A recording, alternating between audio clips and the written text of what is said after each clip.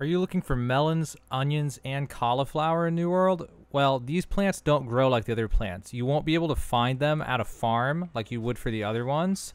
Instead, these can only be obtained from provision containers, provision crates. They look like that over there. And these particular ones, you can only find them in provision crates in First Light.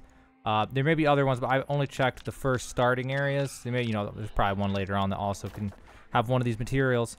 But if you loot provision stockpiles, anything that starts with provisions like this, that in First Light, then you'll get things like there's onions. You'll get onions, you'll get melons, and hold on, I have to kill this thing and check. Onions, melons, and cauliflower. Those are the three that you can get in First Light. If you're looking for a good place to farm these where there's a lot of provisions, chests, and that type of stuff, there's two good places in First Light. The first one is Light's Crown.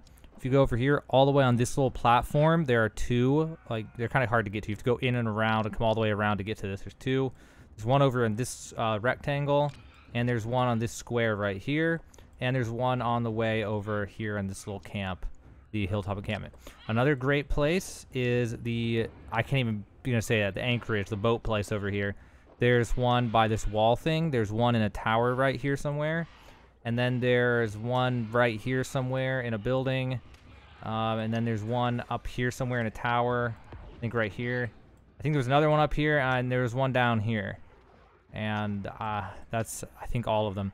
That's where you get the bulk of the provisions, crates, and containers in First Light in order to get onions, melons, and cauliflower.